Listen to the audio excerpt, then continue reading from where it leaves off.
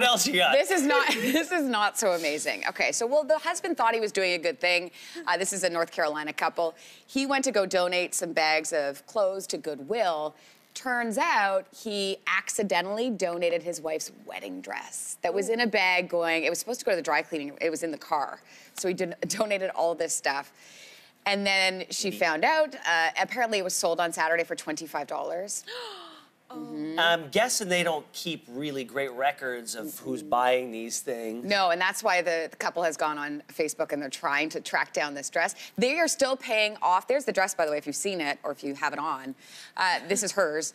And they have been paying for this for the last 18 months. That was their wedding. They've been paying in installments for this dress. I feel so badly for this couple. But they're still paying for the dress. They're still paying for the dress. Oh. I bet he's still paying for his mistake. Oh, he's That's not. so upsetting.